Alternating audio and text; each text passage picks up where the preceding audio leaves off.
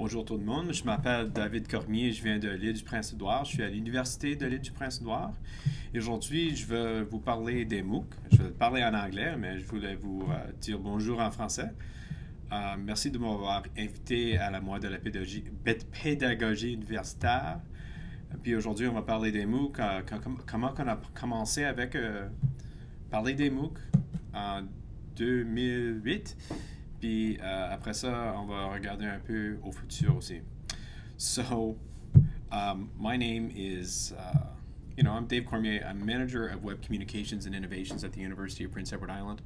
And I also have been doing a fair amount of work online in education, online learning, trying to push the boundaries of some of the things that are possible. And I think primarily looking at the internet from the point of view of what it can do rather than for education, rather than what we can do to translate what we do with education now to the internet. So trying to find the basic premises of the internet, the things that it can do, where its affordances are, and seeing where we can translate those things into things that are useful.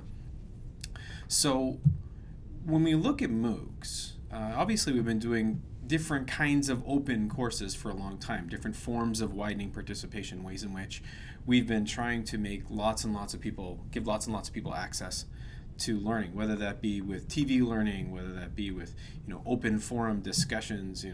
Michel Foucault had 2,000 people come out to see him at La Sorbonne when he was there speaking. So there have been lots of ways of doing this, and certainly even in the last 10 or 15 years we've had people do a variety of different things. But MOOC so-called, the first one that was actually called that was in 2008. I coined the term in a discussion the summer before it started because what was being done by George Siemens and Stephen Downes at the time was a course where they had 25 people locally who were paid to take a course at the University of Manitoba, and then they opened it up to everyone else, and 2,300 people came. And I think there's something different about that many people doing the same thing at the same time, and it seemed important and seemed important enough to actually call it something specific. So between 2008 and 2010, 2011, I participated, helped facilitate maybe 5 or 6 different MOOCs. We ran a whole bunch of different ones. We tried a lot of different things.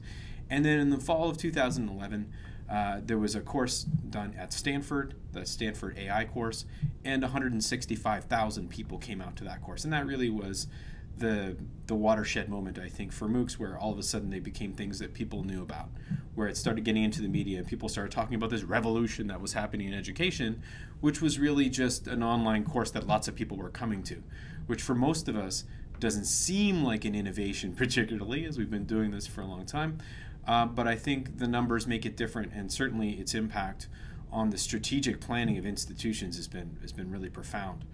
And I really think that's just, as much as anything, it's universities starting to understand some of the potential that is inherent in the way the internet is structured. So just in order to help maybe structure some of this conversation, I'm going to talk a little bit about what a MOOC actually is, at least from my perspective, and certainly there are others out there. But for me, in coining the term, what I was looking at, where I thought the words were important. So the word massive, and some people say, well, what's the difference? You have a small open course. I think having lots and lots of people doing something makes it different. I think scale is different. And it gives you a potential of having a much wider group of people to choose from, a much more potential for networking opportunities, more potential to have people with vastly different perspectives, particularly when you're talking internationally, having people from different cultures who have different socioeconomic backgrounds. It widens that group of people, and I think there's something really important about that. Openness I see in kind of 2 frames.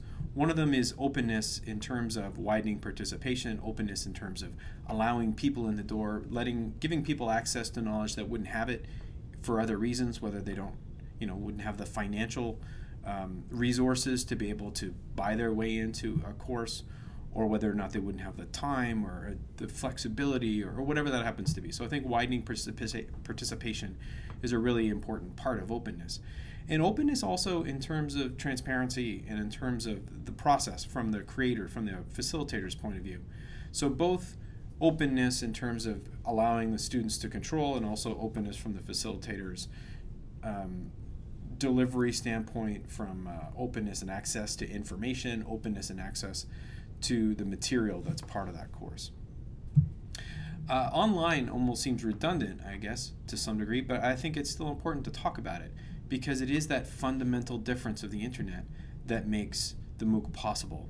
All the connections that can happen, and also the analytics that are possible. This is an analytic sort of snapshot of my Facebook account, and it really maybe illustrates some of the potential data that can be collected from doing these massive sort of people gatherings, and some of the positives and negatives that are possible when we talk about learning analytics. And I think that the MOOC certainly allows analytics to be brought to bear. So if you have 100,000 people doing something, there's a lot you can tell about general patterns by tracking the things they click on, the choices they make, and how they succeed or don't succeed. And the course is another one of those things that has been often debated. Why are we calling it a course? Isn't it just the internet? Why aren't we talking about a community?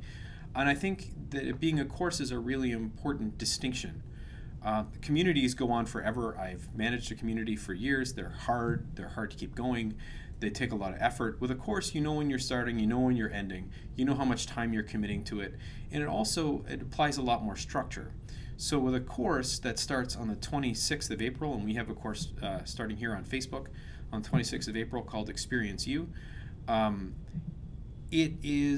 it allows people to know when it starts. Everybody starts at the same time, so you start on an even space, which with a community doesn't always happen, and you know how much time you're going to be committing to that thing, and I think that that's also important too.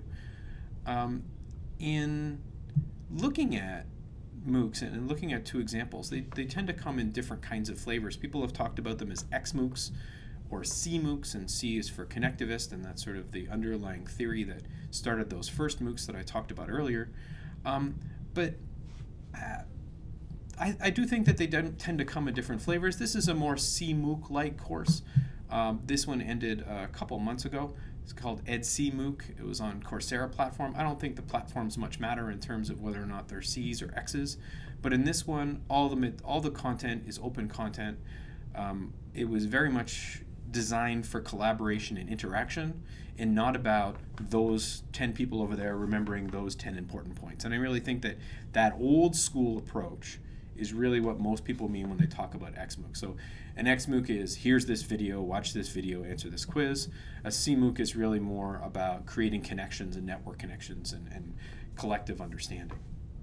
So this is a CMOOC style where you see you've got lots of discussion forums, and if you dug into those discussion forums, you'd see there's lots of people coming to know and coming to understand together. Whereas an XMOOC is more about, here's a horse thing, and here's how many teeth it has, and do you know how many teeth it has? And it doesn't really involve a lot of interaction. It doesn't necessarily require it. Its purpose is not to build network connections, but rather to give people access to specific kinds of information and maybe allow themselves to test on that. I think both of those are valuable. I think they apply to different kinds of situations. I think there are lots of things that I would like to do an XMOOC on just to find out a few basic facts about it. I think that I prefer the idea of a CMOOC. I love the idea of learning being creating connections between people, and the community really being the curriculum, and that's really important to me. So those distinctions are helpful. I don't think it's a matter of saying one is better or worse, but rather that they apply to different things. The last point that I want to talk about is where the idea of MOOC brings us to, and I think we talked about how it's impacting the strategic planning of a lot of higher educational institutions. I think that's, if nothing else, it's happening. I mean, there's no way to ignore it at this point.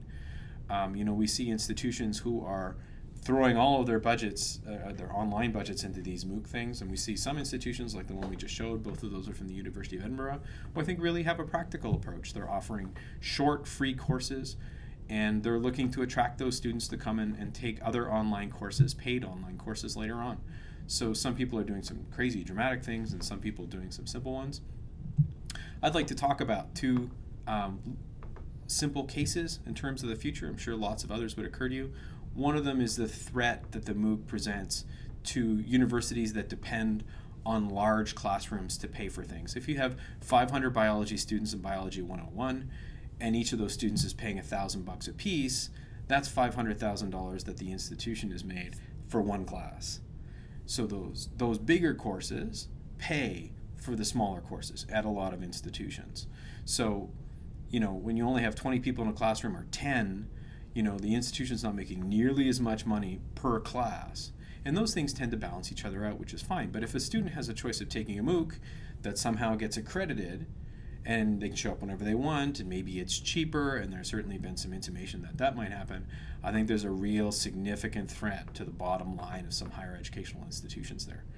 I think on the flip side, there's some really great opportunity for widening participation, particularly in the third world, particularly opening it up via cell phone and stuff, and for really making the idea of learning lifelong and often and repeated and in different subjects a lot more open to a lot of people whenever you take the MOOC approach.